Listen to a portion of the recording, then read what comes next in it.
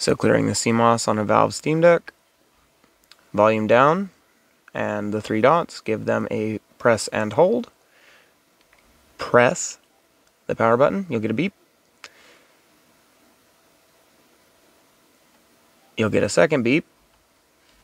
And then once that's occurred, you are waiting for flashing. Once there is flashing, you may let go and wait. Rather than end up with a Steam brick, you now have a SteamDeck. Again, if you've undervolted or overclocked too much in either way, this will fix it.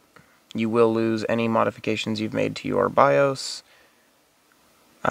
Your operating system or systems should be completely unaffected, as this is all to do with the actual hardware of the SteamDeck and none of the actual software, at least the software that the end user ends up dealing with.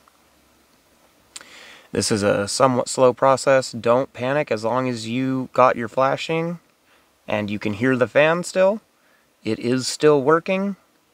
It may turn off and turn back on. The only way to really notice that is to have your ear literally up to the fan, but it will eventually turn back into a SteamDeck from a Steam brick.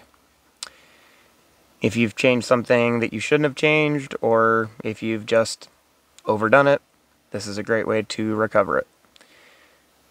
Thanks, guys. Hope you guys have a great day. Thanks for watching. If you'd be so inclined, do all the regular YouTube things, I'd be much appreciative.